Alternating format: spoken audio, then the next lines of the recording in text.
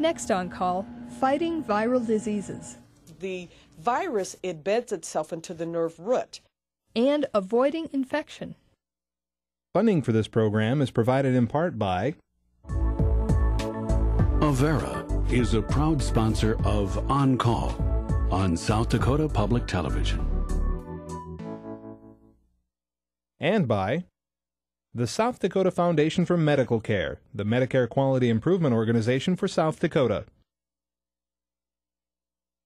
Additional funding provided by Dakota Care, the Brookings Health System, Regional Health, the South Dakota American College of Physicians, and Swiftel Communications. Closed captioning for On Call is provided by the generous support of Avera, the Brookings Health System, and Fishback Financial Corporation. There's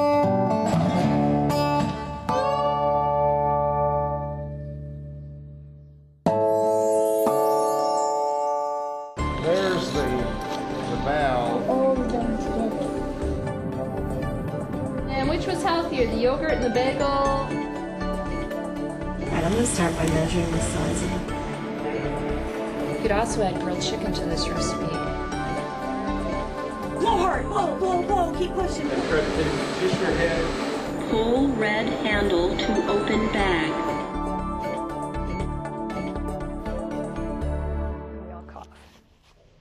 Hello and welcome to On Call. I'm Tammy Watson. It seems to be that time of year. Colds start going around and we all start worrying about stomach viruses and flu bugs, and this is our topic tonight. We'll quiz the doctors about treating bacterial and viral infections, talk about pneumonia, antibiotic resistance, and open the phone lines to take your questions about colds, viruses, and other bugs.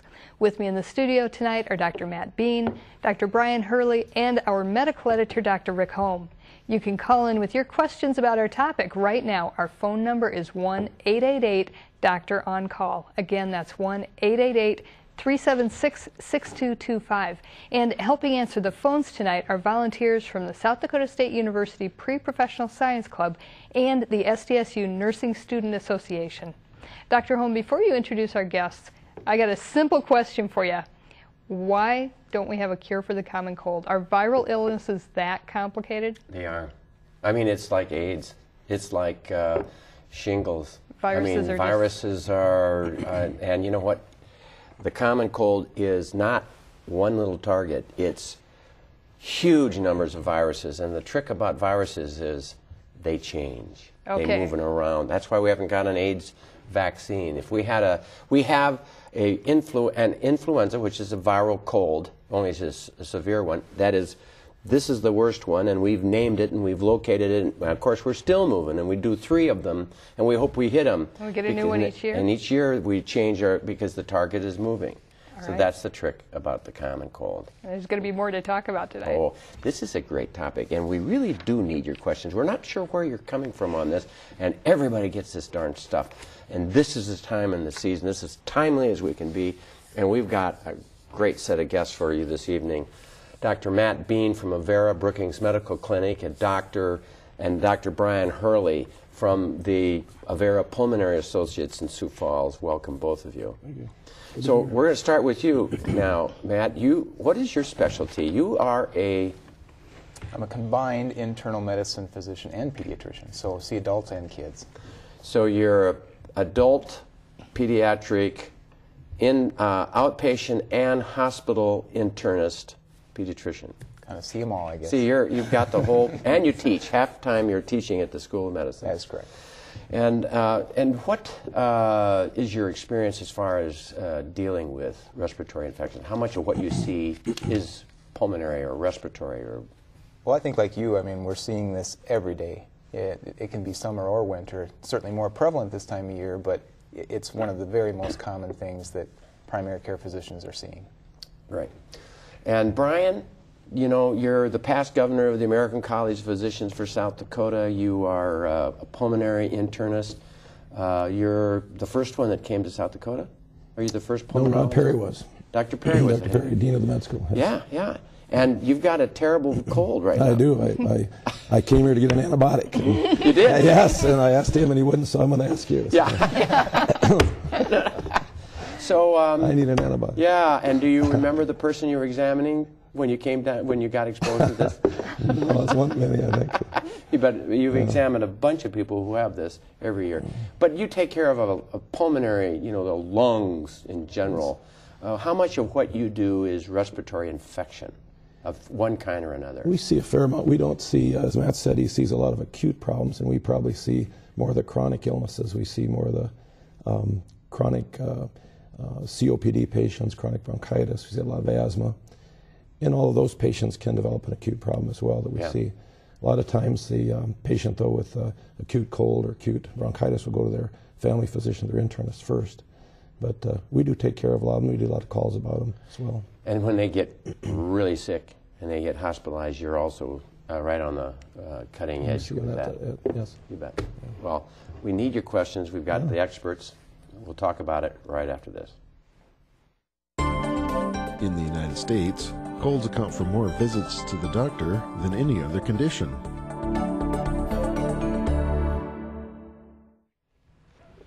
An issue that's probably going to come up more than once tonight is antibiotic resistance. It's what happens when bacteria learn to adapt and are no longer killed by antibiotics.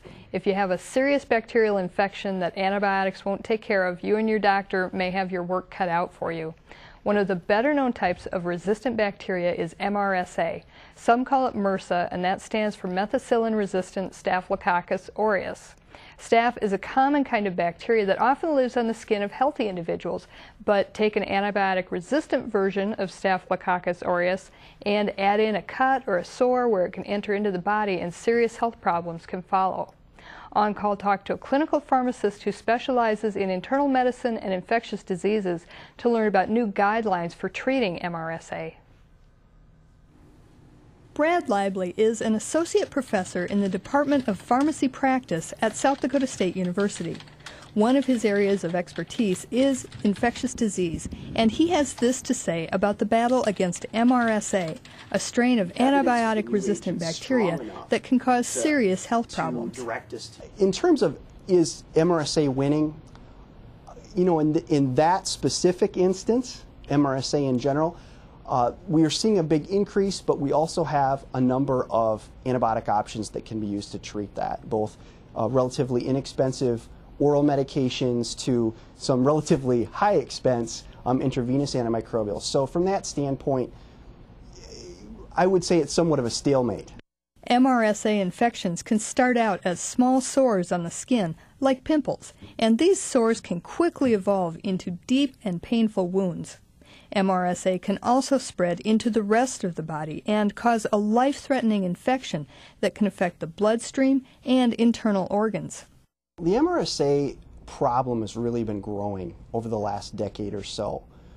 If you think about in the past, in the 80s, early 90s, maybe even somewhat the late 90s, MRSA was primarily an infection that we found in hospitalized patients or those that were at nursing homes, other long-term care facilities. It's really not the case anymore. We're starting to see it more commonly in patients out in the community that are otherwise healthy, don't have chronic disease states, really wouldn't have had any of the classic risk factors that we think of for MRSA infections. Laible says that the Infectious Disease Society of America recently released guidelines for the treatment of MRSA, in part because more and more data about MRSA is becoming available. These guidelines essentially go through, and it's actually the first thing that they address in the guidelines, is identifying that patient that likely has an MRSA infection as opposed to an infection of the skin that's caused by another bacteria, and then they give some recommendations as to the most appropriate treatments according to their best evidence. Doctors, the story we just saw refers to guidelines for physicians, and we didn't really get into those, but what should the general public understand about MRSA? What do we need to know about it? You know, Brian, you take care of a lot of people with pneumonia that have MRSA. I mean, how do you deal with that? I mean, what do we need to make sure that people know about that? Well, back to your, excuse me for my cold here, back to your initial statement there about antibiotic use and when we use antibiotics in colds, I think having an awareness and expectations of when to call a doctor and when you get a cold and what you might ask how you're doing. You need to know you're running a fever, how you're getting along, how is it changed and what are your health problems? So we don't overuse antibiotics. I think antibiotics are useful to try to avoid overuse, so is very helpful in trying to decrease the amount of MRSA we can encounter and try to cut down on it, because we're seeing a lot of it in the hospital, and it's really so significant now. I've thought it's a consequence of levaquin. Not to be negative about one particular, but when a broad spectrum, the fluoroquinolone group came, it seemed that suddenly it was used everywhere, and then suddenly that was when the MRSA came in. Now that's been my suspicion. Is that your? I don't know. It's I think broad use of antibiotics, too long in antibiotics. Antibiotics are tremendous, and we've got some good choices, and they're really indicated in a lot of areas. Folks that have acute serious illnesses, and if it's just an acute bronchitis, if you just have cough and a lot of sinus buzz, they won't help you. In fact, in the emergency room, they've looked at the number of resistant cases that they see in the emergency room. 19% are from overuse of antibiotics, or antibiotic resistance type cases. But if you've someone that has a coexisting illness, let's say heart failure or chronic lung disease or immunosuppressed patient, it's a little bit different. You want to call your doc right away if you do get a cold or infection. Yeah, Matt, any bounce on that? Well, kind of taking off a little bit on what maybe the average person is going to see on the skin.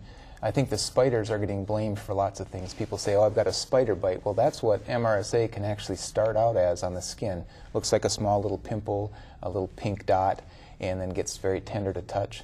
Those are the things you want to address right away. Get in. Sometimes just a matter of draining it will clear it up. But probably the most important thing, and this will come up over and over, is the washing of hands. That's probably the best way to keep it from spreading. Exactly. Yeah, and you cannot say it enough.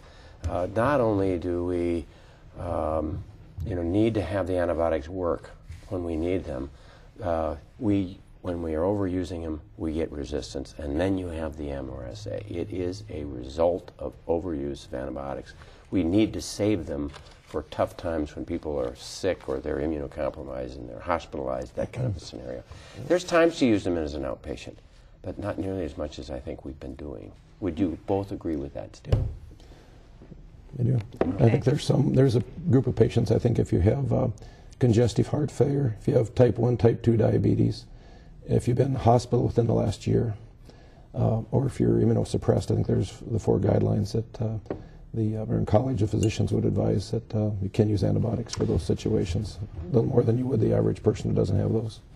I recently read an article that said that they had taken the standard protocols for people who were admitted to the hospital with pneumonia, and the protocol was treat with 3 antibiotics, 2 for gram-negatives, 1 for MRSA, and they compared that to the people who had lesser, not as common, not as, probably less effective and not being as safe. And that latter group did better than the super safe, very aggressive 3 antibiotic coverage.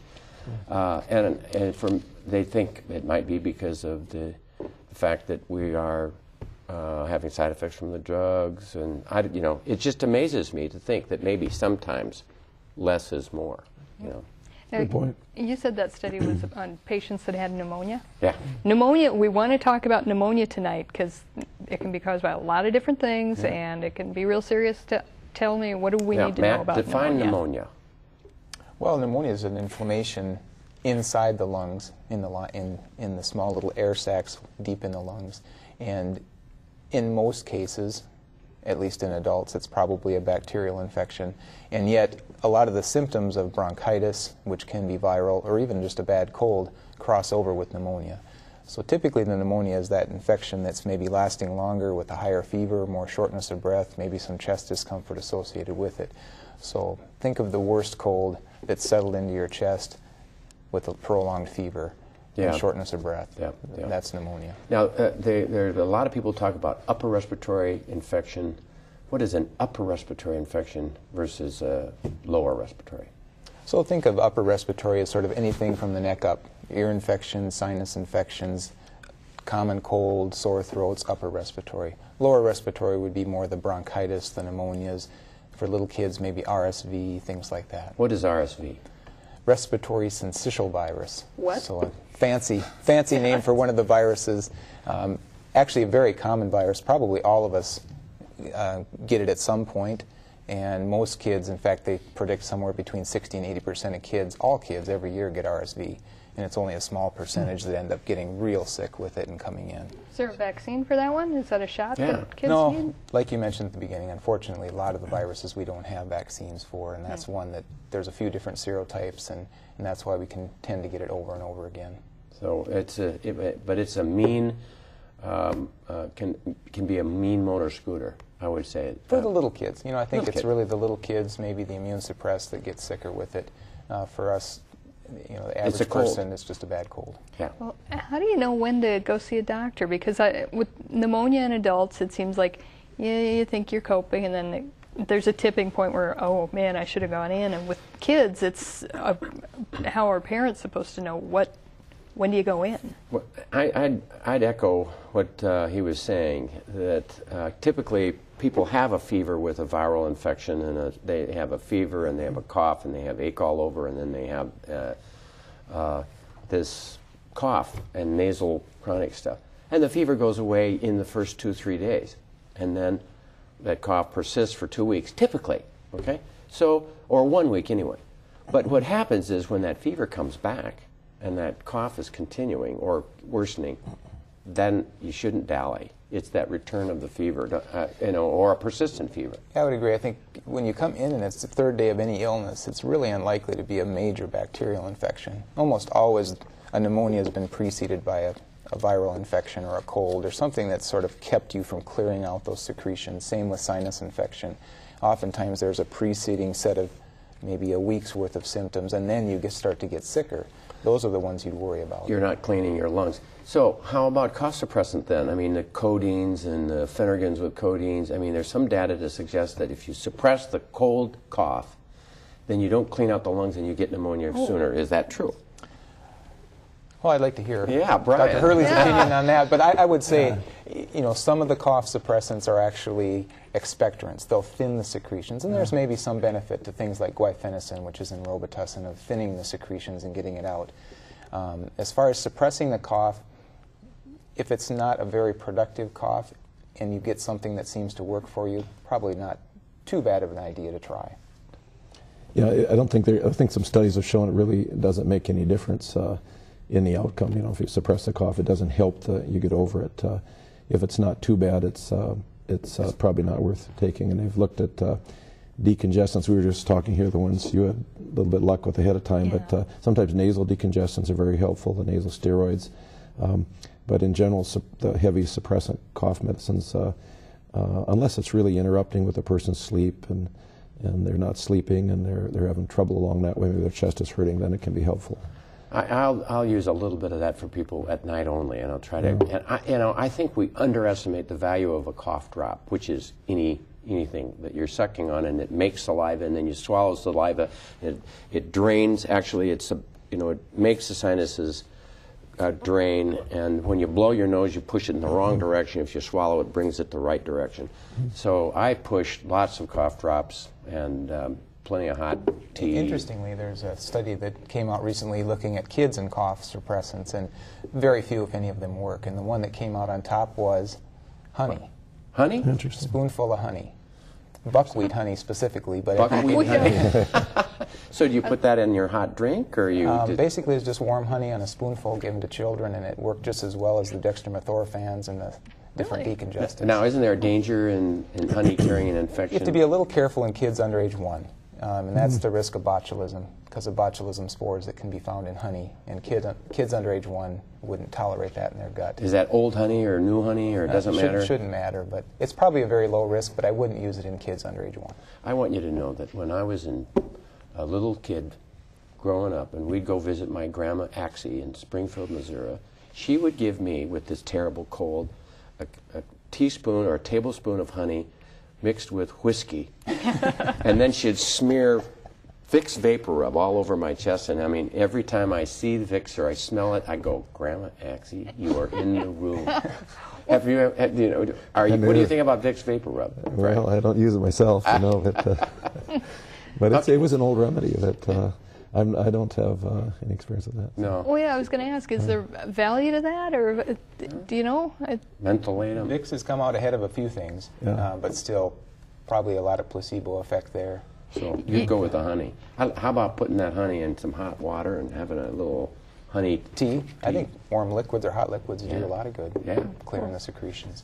I was going to mention there is one group of patients that the elderly sometimes present differently. So if you're caring for someone or have a parent or grandparent who's 75 or older, sometimes they don't have a fever and sometimes a cough is different. So if that lingers, they're a group that should encourage or help get in to see the physician, because they may have indolent pneumonia that's there that may not present as much as well as a younger person. I think the most common symptom of pneumonia is something's wrong. I don't know what it is. He's not right. Something's wrong.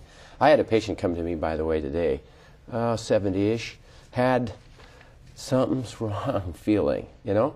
I mean, I did an EKG and cardiac enzymes, and I smelled a rat, you know? Everything. I mean, all his lab was okay.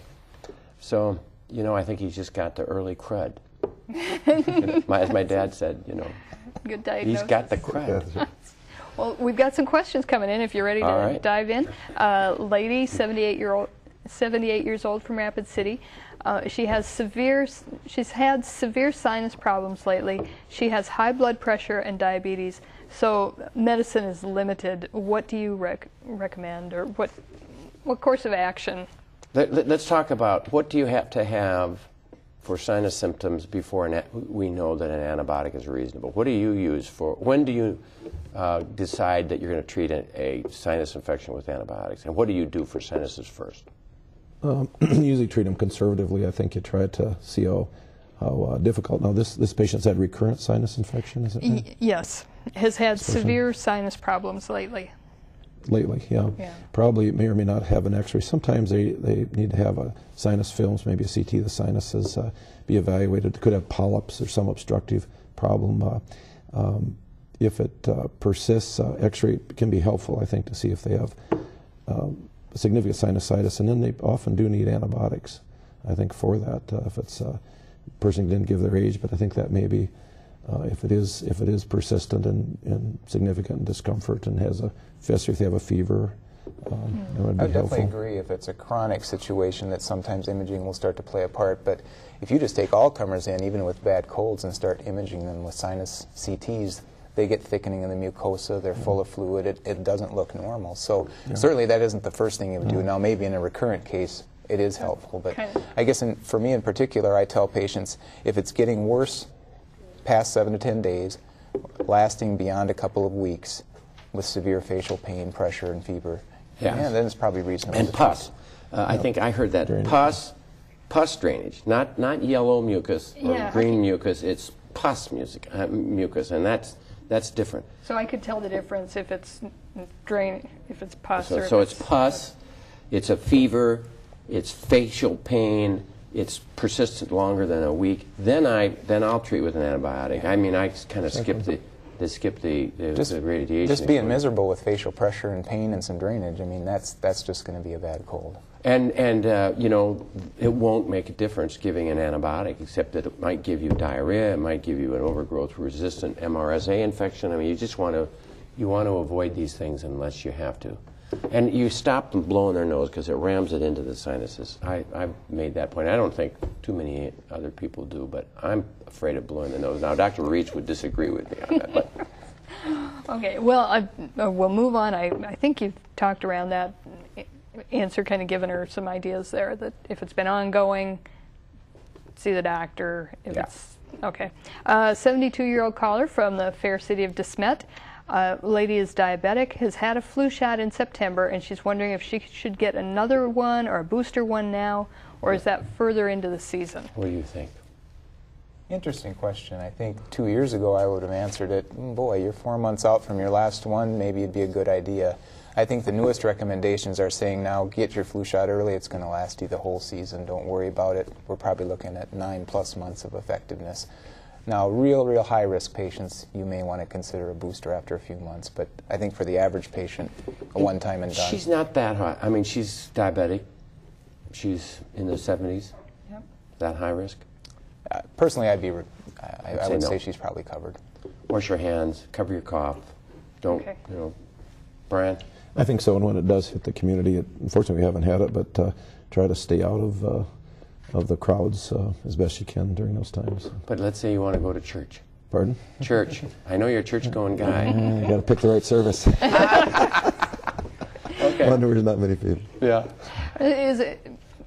You're a religious man. If I choose not to shake hands with somebody to present goodwill, is that perfect? Just this time of year? Smile and say, hey, bump elbows. You don't want to shake my hand. Nobody wants to shake that guy's hand if they say that. You know, bump my elbow. You don't want to shake my hand.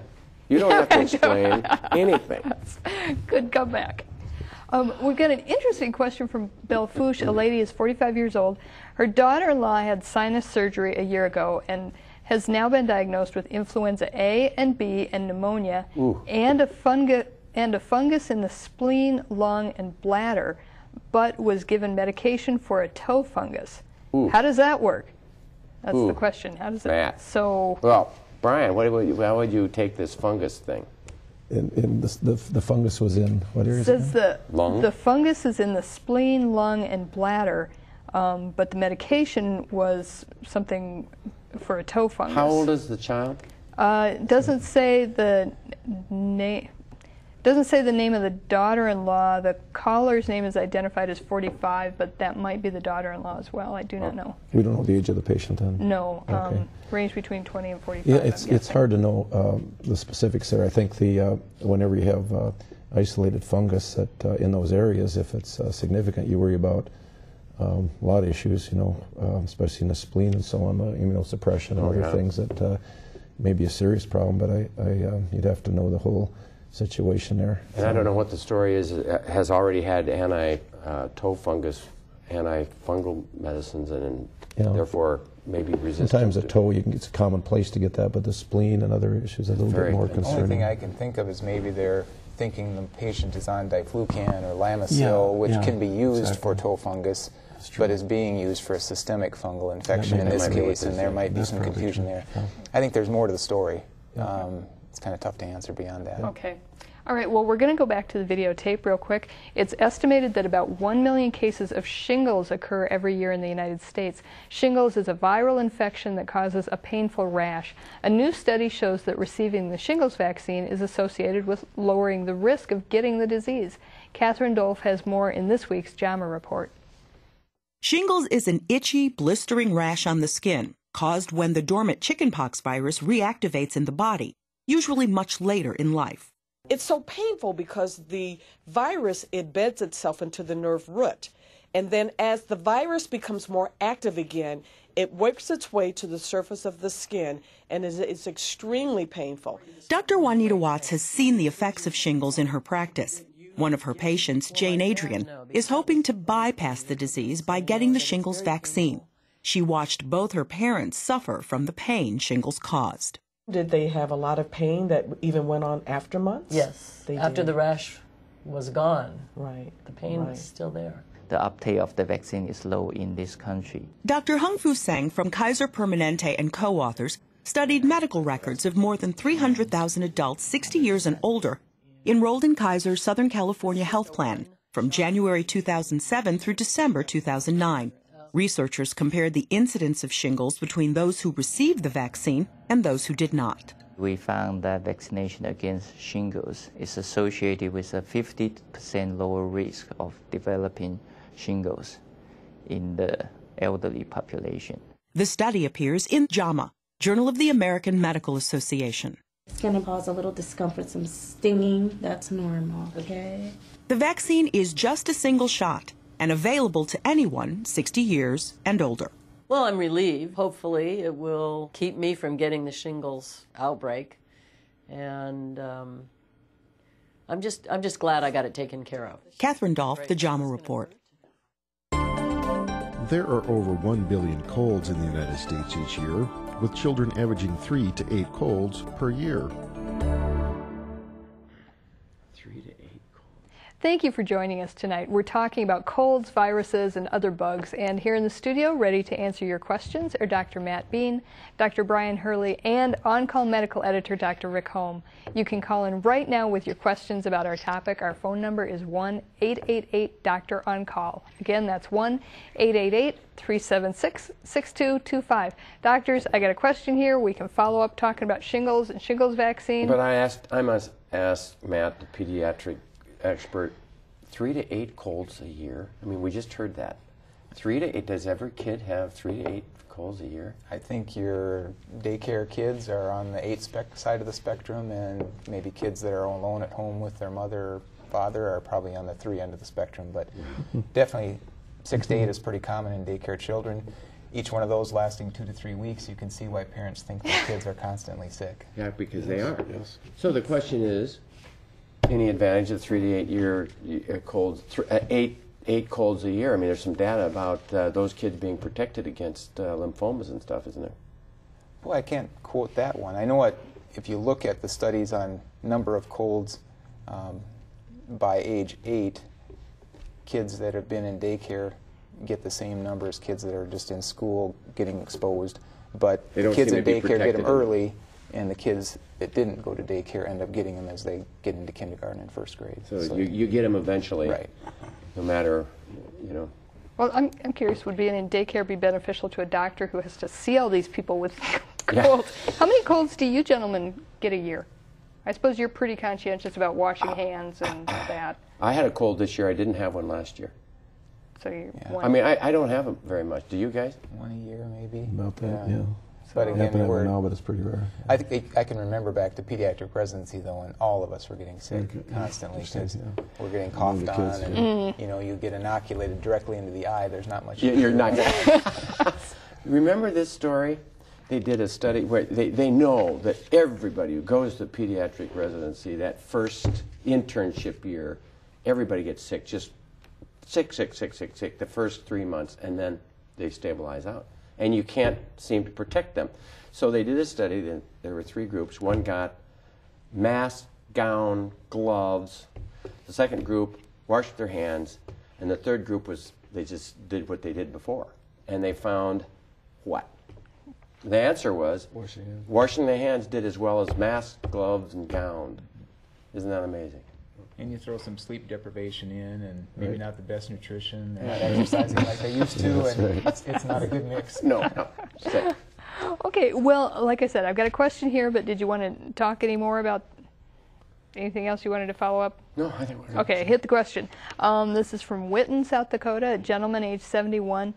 He sprained his lower arm 5 days ago. The arm is now green and swollen. What should he do? Ooh. He what now? Say that? Sprained his lower arm 5 days ago. The arm is now green and swollen. What should he do? Well, he bled into his arm, and the green is just the blood, the bruise. You know, it's just the blood kind of being resolved. And it'll turn, you know, kind of a greenish yellow, and then it'll rusty. It'll get rusty and then go away. Yeah. Anything? I wouldn't be concerned, I guess, about an infection in that case unless it's starting to get hot. Yeah. He's getting fevers or something else with it. No, as long as the sensation's good, it's not getting numb on him. Okay. Can still move it well and can blanch, and it'll blanch and come back okay when he presses on it. Okay. If he wants to ace wrap it and put some heat on it, it'll get rid of some of the edema and resolve it. Keep it elevated. Keep it elevated. Okay. Get rid of some of that hematoma. All right. I wanted to ask you, gentlemen, about strep throat. And I think in common parlance, any sore throat is strep throat, but strep throat is not any sore throat, correct? Strep throat is a particular strep, but there's some debate about whether we're really benefiting people with antibiotics or not. Matt, what do you think? Well, I guess the studies would look at it and say no. As far as symptom relief, you're maybe gaining a day of fewer symptoms by going on antibiotics, but probably specifically with strep throat now. The issue is the side effects long-term from a strep infection, and that's things like rheumatic fever or renal-related infections or inflammation and things like kidney problems.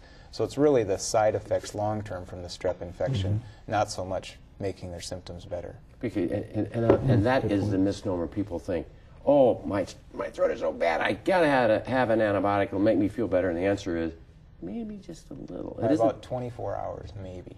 Yeah. So the real reason you're treating is to prevent rheumatic heart disease and kidney disease. But do we really? I mean, are we sure that that's happening? Yeah, you wonder. I think the strains have shifted, and it's probably a little bit debatable. Yeah. Okay. Did you want to follow up? Okay, diving back to a question from Hot Springs. A 61-year-old female got the flu 5 days ago with a fever of 101 to 102. A rash occurred on neck and shoulder and has not gone away. The rash is hot and almost sore. Is this H1N1? What might she be dealing with? Is she on an antibiotic is my first question. Does not say. And Brian? Well, it could be a number of things, I guess. It'd be fever still there. If she had any respiratory symptoms that would, productive cough or phlegm that might suggest she has a pneumonia, usually with just a regular throat situation, you wouldn't expect that. But if she has a temperature, why, that's one indication to see her physician and maybe probably get an x-ray to make sure it isn't there. It sounds a little more complicated with that rash. I'm not sure what that is. It sounds a little bit more possibly a viral type of illness, but how old was lady 61. 61, yeah. And if fever persists or so, I think that's going on a little bit. I'd probably see your physician and have that evaluated. Okay. Matt?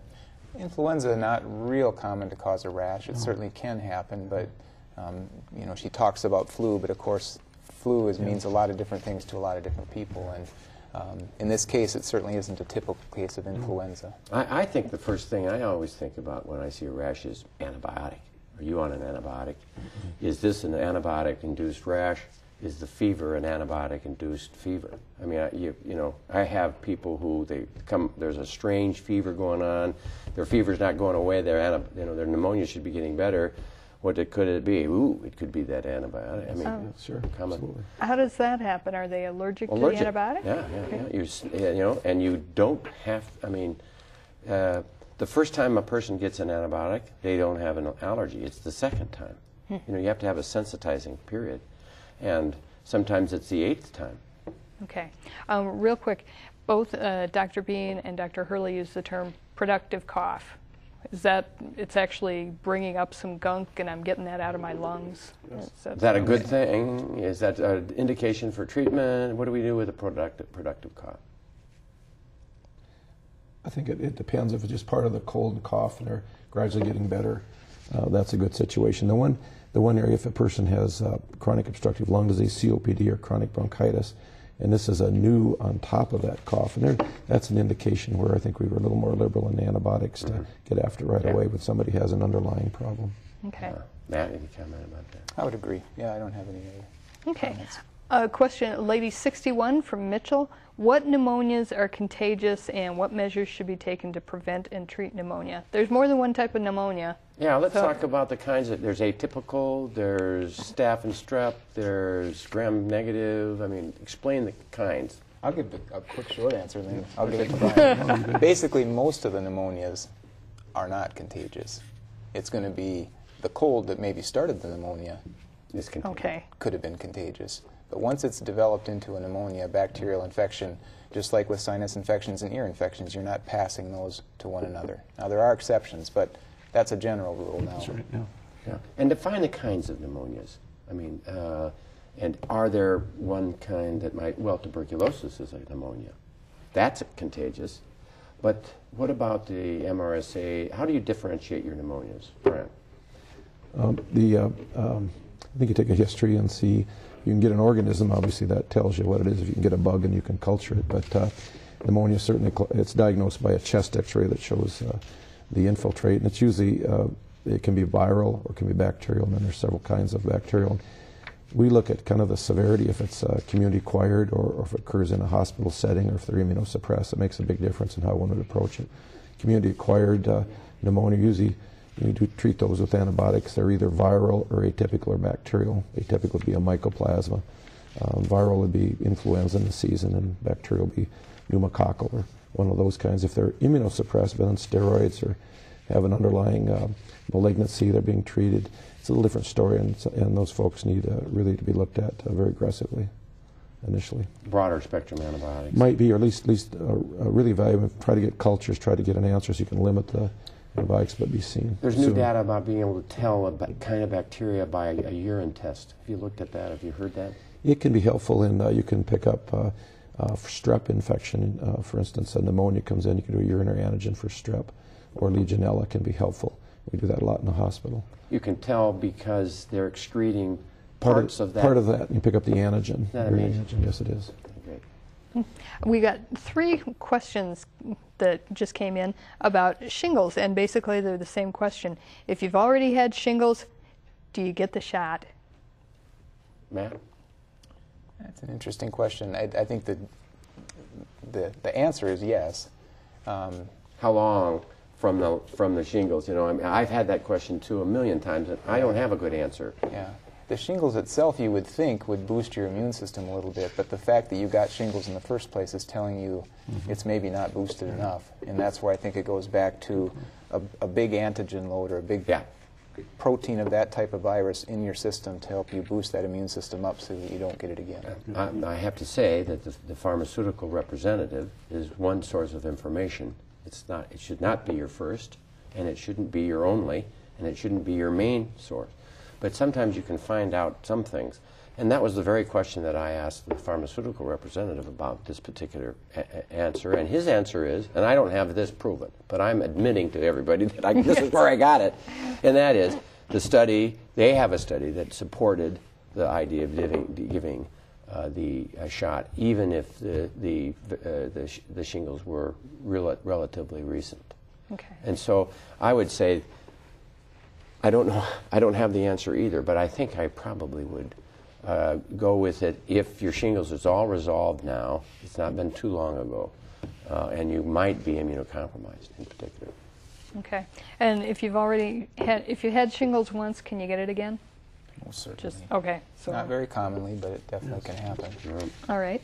A question from Rapid City. For someone who has a sore throat, what signs or symptoms indicate they should see a doctor and have a strep throat test done? That's your territory. Matt? Well, I think that almost all strep is going to have some fever with it.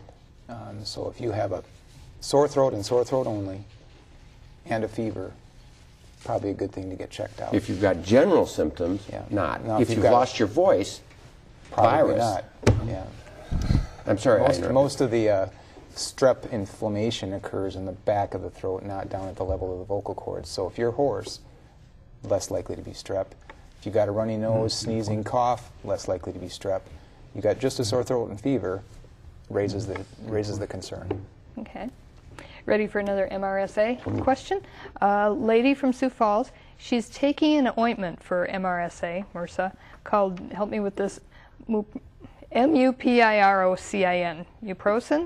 mupirocin, in the nose morning and evening. Will her body become resistant? So why would you take mupirocin, and what are the consequences of it? She's a carrier. Yeah. Have you had experience with this? Our nose is actually at a nice temperature for Staphylococcus, and that's why it tends to harbor there. And if you rub your nose and touch things, that's how this gets spread around. So that's how it can sort of live in your body without causing problems, and yet you're the source of problems for others. So we think we might be able to decrease the frequency of how many of these infections occur if we try to clear it out of the nose. I think that's been less than successful as far as how well it works, but it's something to do. The common treatment is twice a day in the nose for a week or two, and it should decrease the carriage rate of that bacteria in the nose. Is she at risk for, having a bad complication with MRSA in her own body? If she's taking it because she's a carrier? I don't think that there's a major risk, but like Matt says, I don't think it's that proven. Brian, you have any? No. Okay. What's the other name for? Bactroban is the brand name. See, it's been around for a long time, and it's an antibiotic ointment. Of course, there's always the concern that you might sensitize a person. They might develop an allergy to the Bactroban, although there's a new one out now, Altabax, that's something similar to that too. So there's other options, but I think initially we thought, boy, this is the answer, and now we found that it really, within a few months, certainly people are usually colonized again. Okay. Yeah. I was thinking about what is it, the infection that kids get, and then they have crusty golden on the face. Impetigo. So talk about impetigo and how you handle that, and do you culture, and if it's MRSA, what do you do? In most cases, I haven't seen a lot of resistance to that in particular. So I think the usual antibiotics still work. The simple, narrow spectrum that we can use, cephalexin, something like that. But I tend to treat kids with antibiotics with impetigo. You could get by if it's one little spot treating it topically, but boy, it can spread all over very quickly. So I'm pretty quick to use antibiotics, especially in little kids.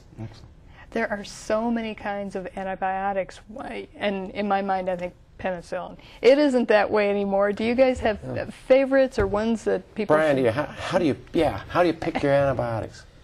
Well, you try to be selective, and you try not to use broader antibiotics, and I think that's one of the reasons we have had a lot of resistance, because antibiotics, they've looked at studies of people that have had just treating acute bronchitis, that some of the choices now, some years ago, used to be more selective. Now it's shifted about, I think it's 30–40% more broader antibiotics, and that just leads to more resistance. So sometimes, back to your question, I think you try to be selective as to what the problem is and what the environment is, and is that patient immunocompromised? Were they in a hospital setting or not in a hospital setting? Are they young and healthy like Matt? Or have they got a old like me? Old like you. Yes, I was trying to look for the right word. Yeah. Distinguish. I think it's distinguish. But I think you have to base it on that and what their history's been and what kind of problems. If they're immunosuppressed, they have malignancy, you choose your antibiotic. I use a lot of amoxicillin, erythromycin, I guess. I think that's good. Azithromycin, Bactrim. I mean, I use the old things when I can.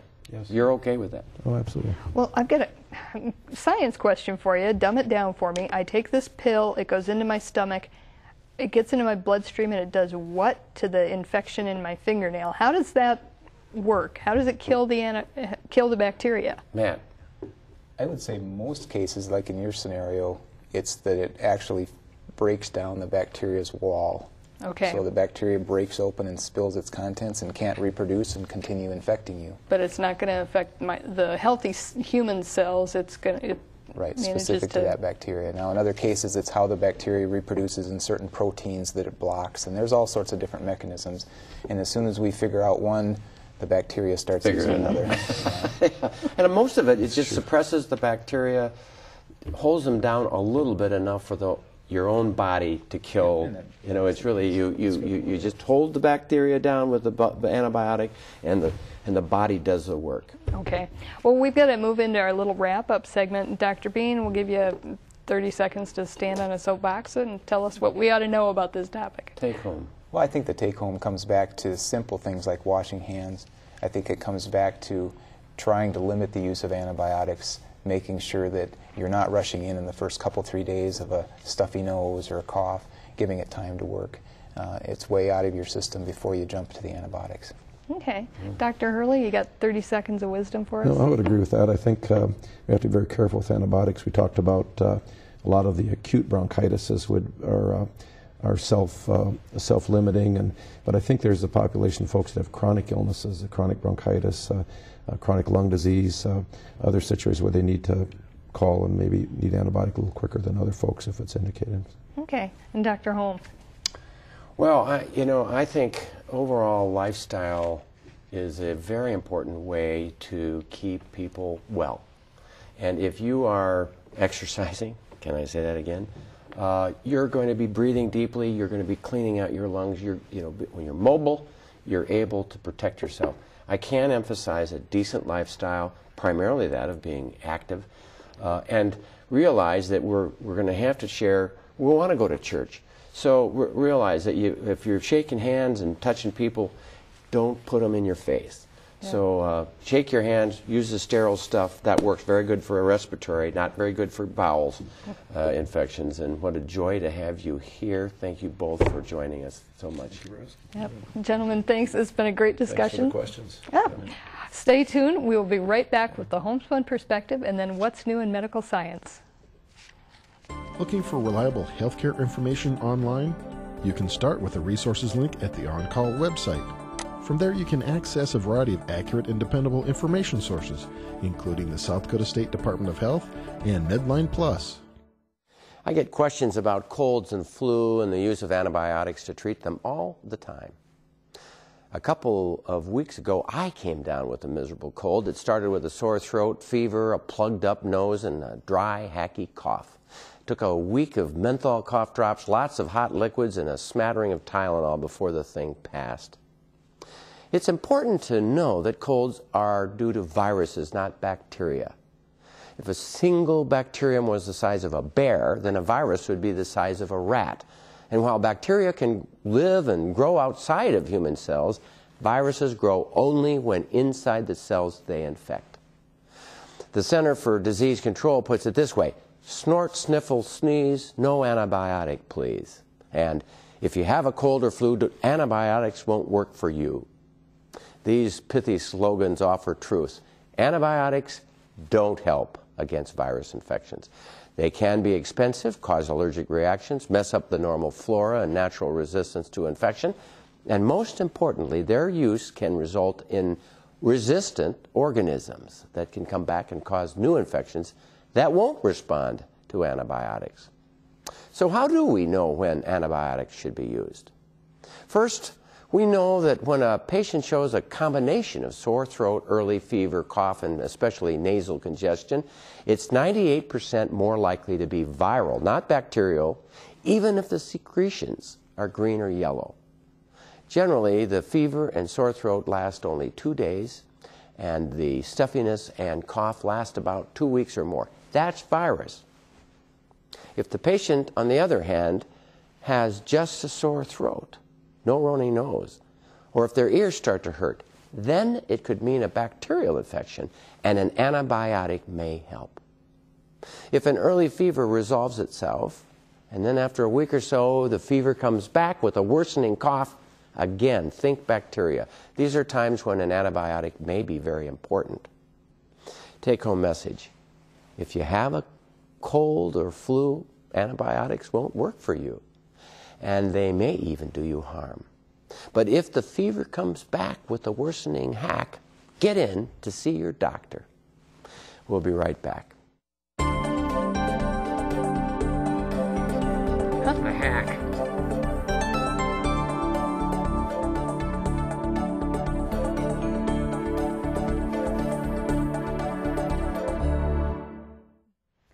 In our medical news tonight, the South Dakota Diabetes Coalition is a partnership of individuals and groups within our state who share a mission of improving the health of people affected by diabetes.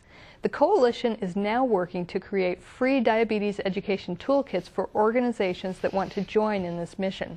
The toolkits are designed to go out to service organizations, public libraries, county extension agents, and similar entities.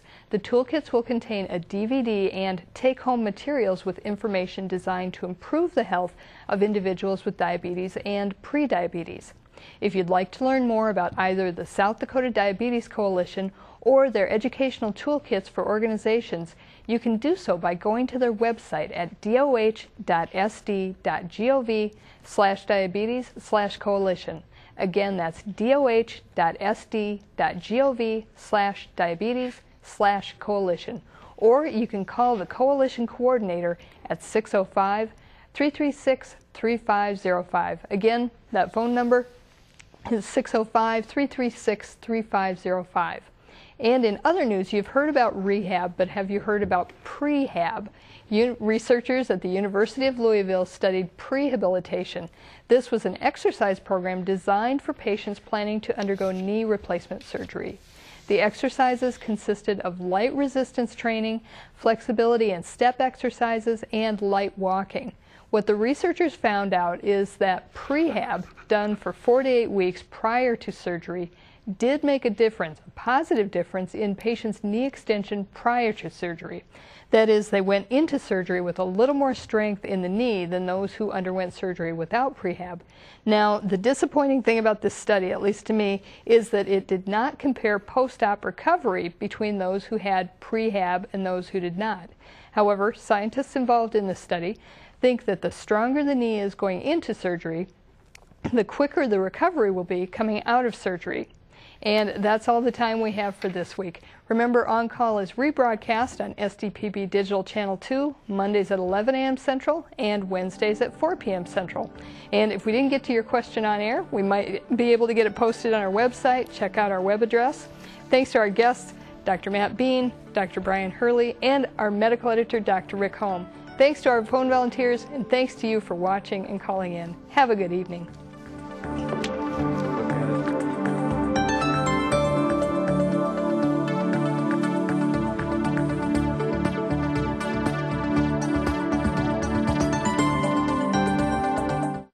Funding for this program is provided in part by Avera is a proud sponsor of On Call on South Dakota Public Television. And by the South Dakota Foundation for Medical Care, the Medicare Quality Improvement Organization for South Dakota. Additional funding provided by Dakota Care, the Brookings Health System, Regional Health, the South Dakota American College of Physicians, and Swiftel Communications. Closed captioning for On Call is provided by the generous support of Avera, the Brookings Health System, and Fishback Financial Corporation.